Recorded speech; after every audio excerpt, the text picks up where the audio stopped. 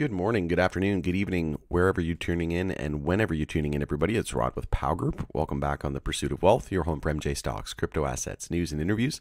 Today is Thursday, April 4th. Hope you're doing well. And in this video, we've got some major breaking news, massive news from Ripple. They will be launching a USD stablecoin, and this is going to shake up the market in a big way. We're talking trillions of dollars. And this news came out. It was funny. Brad Garlinghouse was on stage, and they asked him, when do you think you're going to be looking to get into stablecoins? If that's something you might even be able to potentially forecast in the future. And he said yes. And she's like, when do you think you're going to be getting into stablecoins? He's like, yes. So I don't think anybody predicted it was going to be this soon, but this is truly the king of crypto, in my opinion, and that is Ripple, the centralized company and private company at the moment, and XRP, the digital asset, the virtual digital decentralized currency, right? So this is massive. This is truly the Amazon of crypto in the making. I've got a banger video here for you today. We're going to take a look at a bunch of news, this new news about the stablecoin, and then we're going to take a look at the chart and what to expect in terms of the technicals in the days, weeks ahead. There is some chop right now, spoiler alert, in terms of the technicals, but overall macro, it's looking fantastic. Before we get to it though, make sure to smash like. It helps support me and the channel. And if you're new, you can subscribe, tick the bell, all that good stuff, and you'll be notified on any future videos or when I go live. As always, this is not financial advice. This is for entertainment purposes only. You should never buy or sell anything based on anything that I say or write. And also, I do own XRP in my portfolio. It's my biggest position, and looking to become accredited, very close to becoming an accredited investor so that I can purchase private equity in Ripple. But who knows? Maybe we'll see an IPO sooner rather than later. But yeah, full transparency, I do own it. And also, you can follow us over on X, formerly Twitter. The handle for that is @GroupPow. Going to be using that as my platform of choice going forward. And also going to be giving away an annual gold membership to the Pow Group private community valued at $150. The giveaway will take place Saturday, April 20th. And all you have to do is drop a comment on this video. If you just go to the community tab, scroll down, drop a comment on this video, just click that link, and it will take you to an interview that I did with Nevis Brand CEO. Just drop a comment there, and I'll do a random comment picker. So good luck to the winner. So here's the breaking news. Ripple prepares to shake up a $150 billion market with imminent launch of new stablecoin. And this is truly going to be a $1 trillion market, right? And something you have to remember that is these stablecoins are only going to, like, everybody thinks down with the banks, down with, fiat money. At the end of the day, stablecoins are pegged to the US dollar, right? So it's going to create more demand for the dollar, and they have to back it up with reserves in US dollars. So if everybody and their dog has a phone, right, a cell phone, and they're buying crypto, let's say they're in Bitcoin or they're in Ethereum or they're in XRP, and they want to sell because they're up a bunch and they have a lot of gains to lock in. What are they going to go to? They're either going to go to the US dollar, more than likely, the majority, right, or some other fiat, or they're going to buy a stable coin that's pegged to the US dollar. And if you buy a stable coin, ultimately they're going to have to back it up with reserves in USD, right? So if you actually think about it, it's going to create more demand for these fiat currencies around the world. And there was a video with Chris Larson where he said that it's actually going to make the big, fiat currencies around the world even bigger. And I would have to agree, right? Just think about it. And then also financial inclusion, right? There's like 2 billion people that are underbanked or unbanked in the world. Imagine if we can get them into the new financial system, get them a phone, right? And they can buy stable coins with a wallet, right? A digital wallet, and effectively buy US dollars, which has been very difficult for some people around the world, right? That don't have access to banks and things like that, third world countries, etc. So in a notable development, blockchain developer Ripple Labs recently announced his plans to launch a stablecoin pegged 1-to-1 to the US dollar. And this is Ripple, the company, not XRP, the virtual currency. Ripple enters booming stablecoin market. So according to the company's announcements on Thursday today, the stablecoin's reserves will consist of US dollar deposits, short-term US Treasury bills, and other undisclosed cash equivalents. So again, if they're doing all this, if they're doing US Treasury bills and US dollar deposits, what does that tell you? They're probably confident in the future of the US, right? And as we know, the US is never first, they're never last, and they have the biggest economy in the world, so they can leapfrog everybody. They don't need to be first, but they definitely don't want to be last. So they can be somewhere around the middle and then just leapfrog everybody, right? So I think, the US is going to really turn to Ripple because it's based out of Silicon Valley. It's US born and bred, and same thing with XRP, right? So it's an exciting time in the US. I think we're going to see a conclusion to this case soon with the SEC, and we're going to see crypto thrive in the US, and Ripple and XRP are going to be huge beneficiaries of that. I truly believe that. And other undisclosed cash equivalents, as I mentioned, all of these will be audited by a third-party accounting firm. So you're telling me that, there's like basically nothing to worry about, and this is basically, best practice and full transparency. Oh, Ripple plans to publish monthly certifications also to ensure transparency.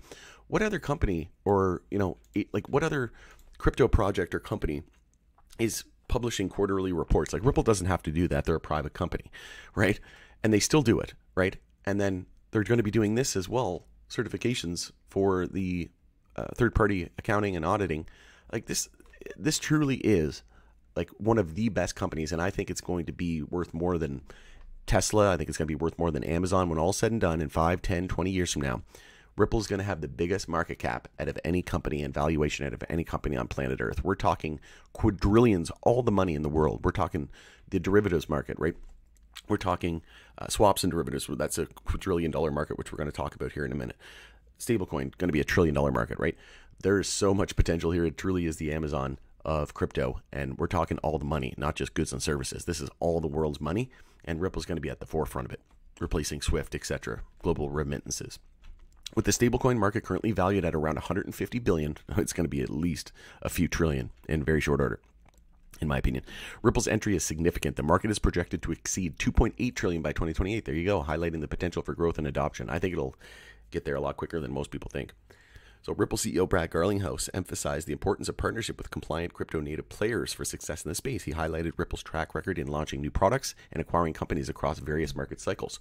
And we know they acquired Medico as well.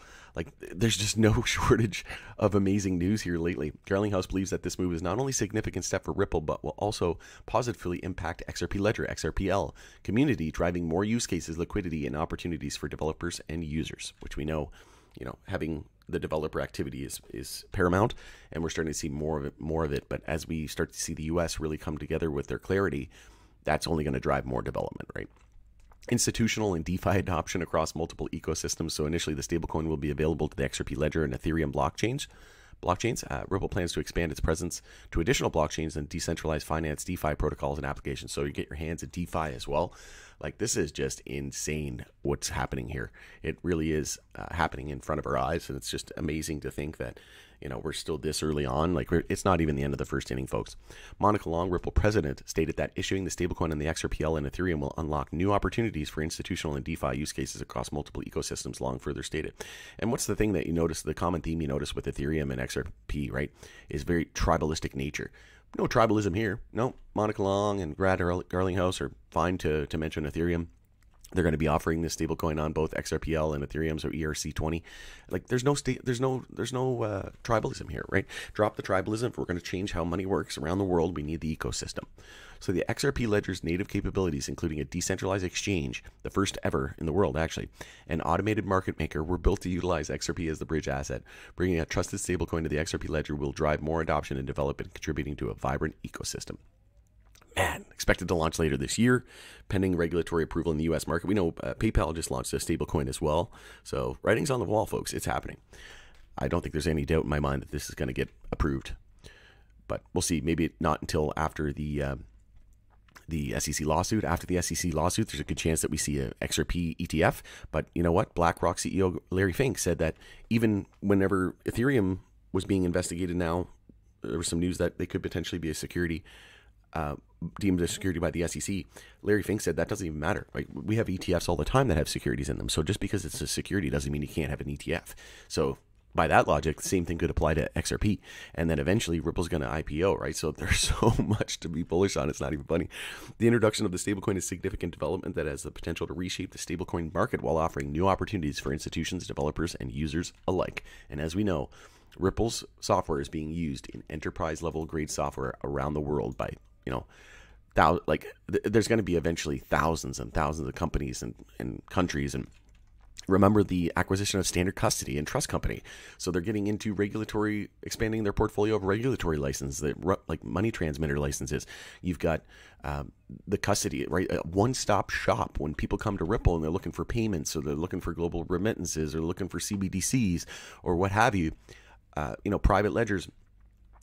They're looking at, okay, well, who's going to custody this thing? And Coinbase has been one of those, but now they can offer that as a one-stop shop solution, right? So this is just like hard to fathom how big this company is going to be. Like I said, probably going to be the highest valuation company ever on the planet when all's said and done here in a decade or two. Ripple in talks with over a dozen governments for CBDCs, central bank digital currency development. Obviously, CBDCs can be used for evil or they can be used for good. Hopefully, regimes around the world decide to use them for good and not for surveillance and whatnot. But hey, cash can be used for good and can be used for bad. But does that mean we outlaw cash? Well, you just regulate the activities, right? You don't just ban everything. Ripple versus Swift. Can XRP overthrow the payments giant? So they're confusing and conflating XRP with Ripple. Ripple's a company, XRP is a digital currency. But yes, Ripple and XRP will replace Swift, in my opinion, or work alongside of it and more than likely team up at some point. But yeah, just imagine, right, the possibilities just with the Swift, just intercepting that. Also, XRP ledger transactions can now be initiated offline. So, just think about where we're going here, folks. If there was ever attack on the power grid or whatnot, internet goes down. How XRP's ledger's new automated market maker makes crypto trading easier than ever. So they're integrating automated AMMs, automated market makers, a major step towards a robust DeFi ecosystem. So again, literally their hand in everything. It's truly the Amazon. They also boosted their business payments with the launch of Liquidity Hub. So there's a lot of speculation why it wasn't in the US, probably because of the lawsuit. But if you're not bullish after this video, it's hard to imagine what would make you bullish, and you better check your pulse. But XRP ledger set to gain new NFT amendments. So as we know, that went live. What was that? XLS 20, I believe. And that went live. So that brought XLS 20. So that brought NFTs to the XRP ledger, just massive, right? We know some people are paying, $50, $100 plus for some of the gas fees with Ethereum to mint a new NFT, and with XRP, it's literally pennies, less than a penny. Users can now use XRP with smart contracts as beta testing for F assets begin with Flare. So, smart contracts, DeFi, custody, automated market makers, liquidity hubs, stablecoin. What's not to love here, folks? Everybody knows deep down.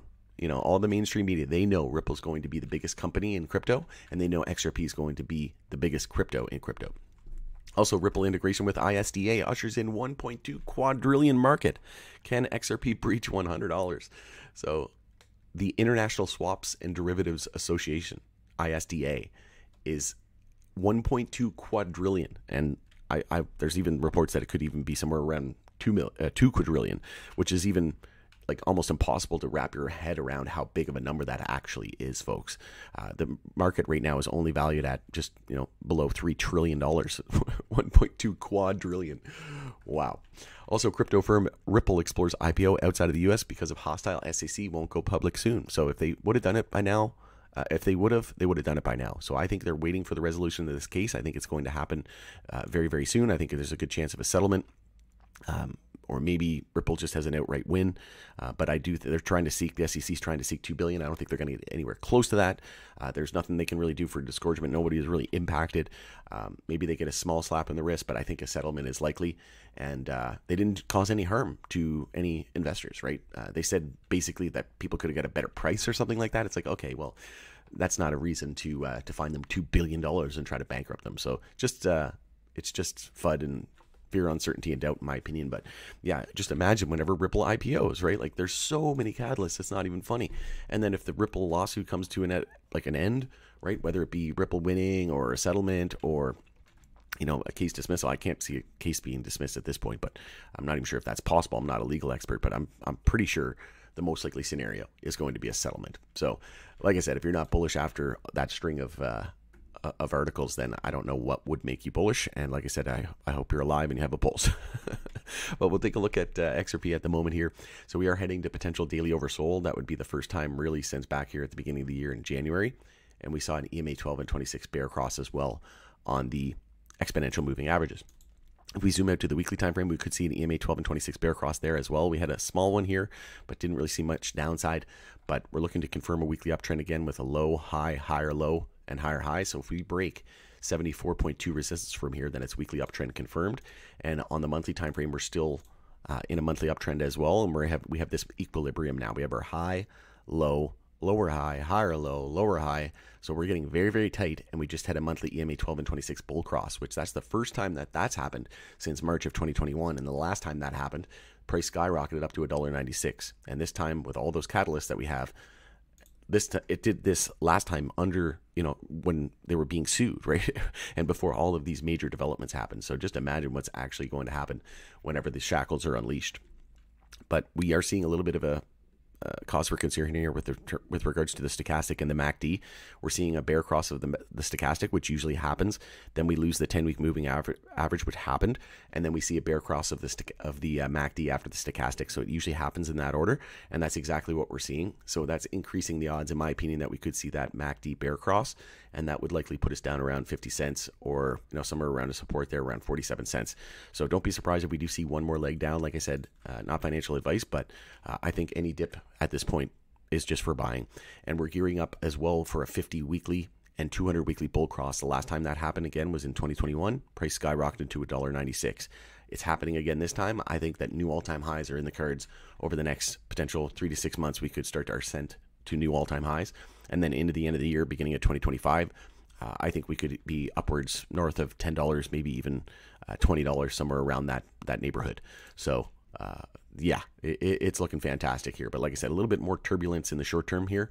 So yeah, the micro, short and medium term looking kind of bearish, but long term macro, 6 months out, 6 months out, it's looking fantastic. And then toward the end of the year, election year as well, and then into 2025 and full-blown alt season. And we just had a golden cross as well on the daily time frame with the 50 below the 200-day moving average and crossing. So this is, like I said, it's looking fantastic. Like I said, it happened back here. Price skyrocketed up to about $1.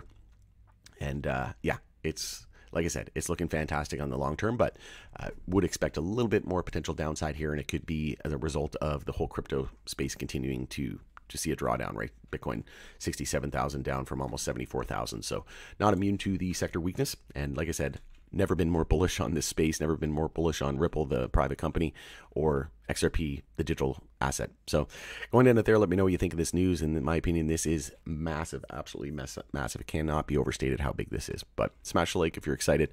Going into there, it's Rob with Power Group. Thanks again for joining us in the pursuit of wealth, and we'll see you again on the next video.